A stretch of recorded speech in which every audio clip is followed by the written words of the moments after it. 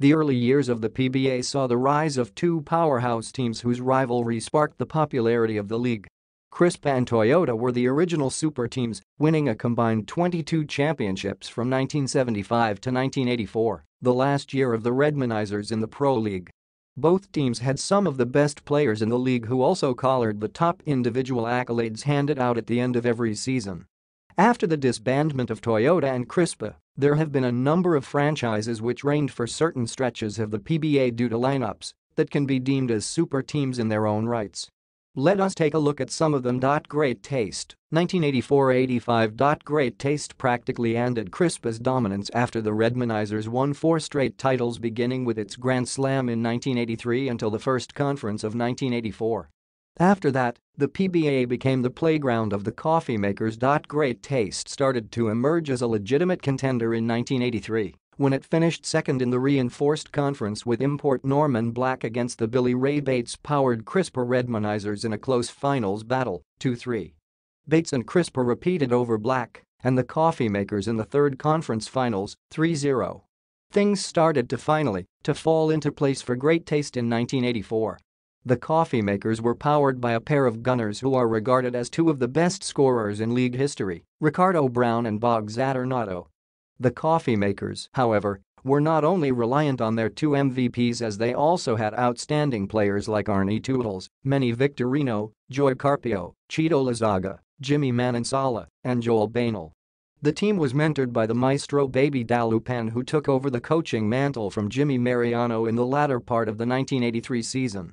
In the 1984 All-Filipino, Great Taste swept a Beer Hassan squad led by Ramon Fernandez, who was having arguably the best season of any local in league history, 27 points, 11 rebounds, 9 assists per game.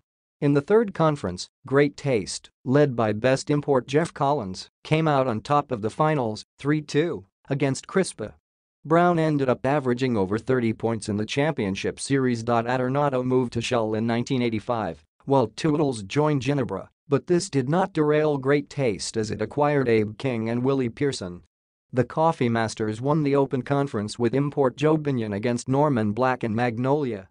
In the All-Filipino Conference, the Coffee Makers defeated Atornato and the Shell Azadran in the finals, 3-1.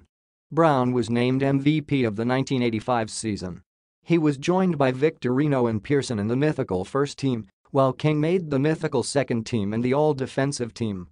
The next time Great Taste would win another title would be in 1987, but for that 4-conference stretch from 1984 to 1985, the coffee makers were the masters of the PBA. San Miguel, 1987-89. In 7 conferences beginning the third conference of 1987 until the end of the 1989 season, San Miguel won 6 championships, including the Grand Slam in 1989. Coached by Norman Black, San Miguel was made up of a core coming from the Northern Consolidated Cement, who joined the PBA en masse in the last conference of 1986. Abet Gideon and Ricky Cui joined the team in 1987 after the disbandment of Manila Beer and combined forces with Sam Boy Lim, Hector Calma, Yves Dignitas, Alvin Teng, Elmer Reyes, and Franz Pumaran to net San Miguel back-to-back titles, the 1987 Reinforced Conference with import Bobby Parks, and the 1988 Open Conference with Black as their playing coach. Gideon won his second MVP award in 1987 as a Beerman. 1988, the Beerman made 2 key acquisitions, Ricky Brown from Great Taste and Ramon Fernandez in a blockbuster trade with Pure Foods for Gideon prior to the season-ending Reinforced Conference, which the Beerman won, 4-1, versus Shell Rimula. The squad was led by imports Parks and Derek Rowland. San Miguel's imports were Black and Michael Phelps. Fernandez was named MVP in 1988, while Brown and Calma made the mythical first team. Alvin Teng was named the most improved player. San Miguel bolstered its lineup further in 1989 with the addition of Ado Agustin and Bobby Jose. The Beermen cemented their status as a powerhouse when they joined Crispa as the only teams to win the Grand Slam. San Miguel bagged the Open Conference with returning import Phelps against Parks, rookie MVP Benji Parras, and Ronnie Magsanak of Shell.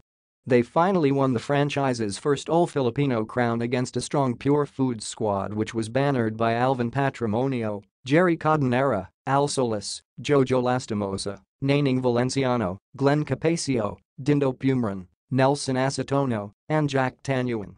In the reinforced conference, the Beermen faced Ginebra and its prolific import Carlos Briggs. Briggs averaged close to 70 points a game in the finals, but his one-man show was not enough to counter the balanced attack of the Beermen, who clinched the title 4-1. Alaska Milk, 1995-1998. Alaska was the ultimate team of the 90s. Consider these. From 1991-1998, the Milkmen won 9 titles, including 4 straight from the 1995 Third Conference to their historic Grand Slam in 1996.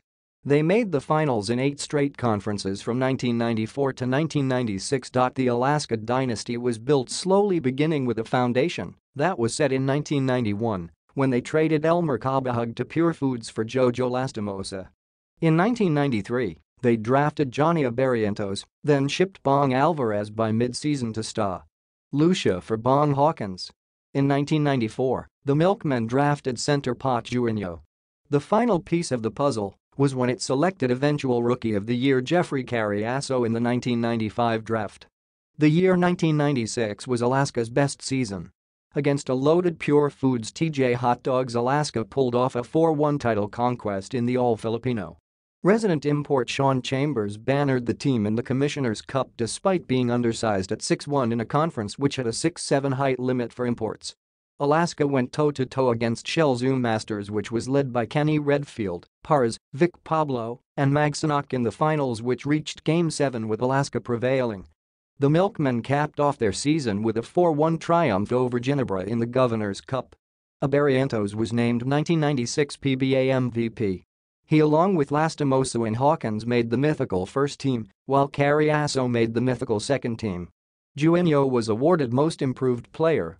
Barrientos and Carriasso made the all-defensive team. The PBA press corps bestowed Cone with the Coach of the Year award, and June Reyes was recognized as Mr. Quality Minutes. Alaska would win only 1 title in 1997 as Carriasso moved to Mobiline, but they bounced back with 2 more titles in 1998 after acquiring Kenneth Durhams from Pop Cola. They could have won another Grand Slam that year had Barrientos, Lastimosa, and Durhams along with Coach Cone not missed part of the season due to their commitment to the national centennial team, which played in the 1998 Asian Games. Durhams bagged the MVP award and made the mythical first team with Barrientos and Lastimosa.